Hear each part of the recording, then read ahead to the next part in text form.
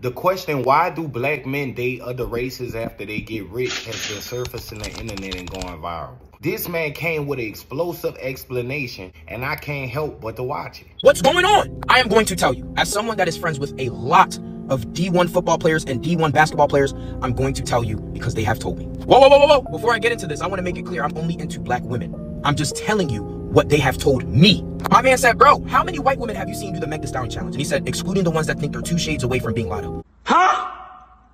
I said, probably only 1. He said, okay. And I can't help but to agree. 5 of my guys that play on Division I Power 5 football teams, and they start. One of my men said, bro, I was messing with this black girl. She heard about the deal I got and started to request money.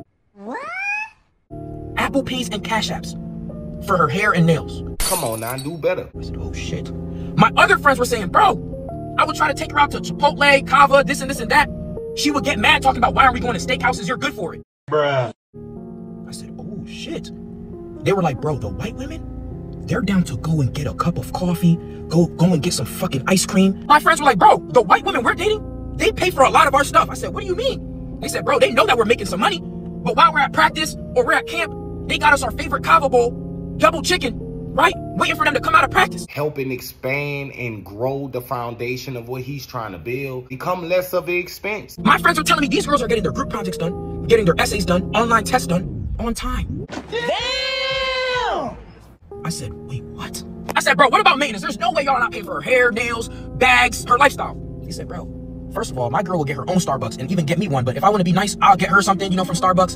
And they were like, hair and nails, they don't even care about the nails, really. You know, and if they do it themselves. Sometimes I pitch in, and I was like, all right, what about hair? They were like, bro, she's white. She just brushes it. Pow. Oh! Jesus Christ, you guys are saving a lot of money. These women enhancing their skills, not being an expense or a bill. This is what you call an asset. Being an asset is not a racial issue. Being an asset starts with self-worth. What is your self-worth as a black woman? What do you mean by that? If all you're going to ask for is $1 and a good time, that's what a man is going to expect out of you. That was easy. At his wealthiest time, at his most beautiful opportunity of life, he going to bring you with him.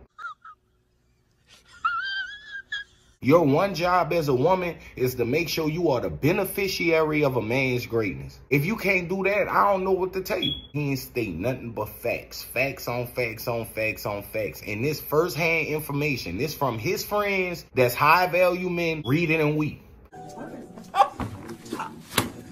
your boy OG Cayano. For more content like this, like, comment, and subscribe. Yerp.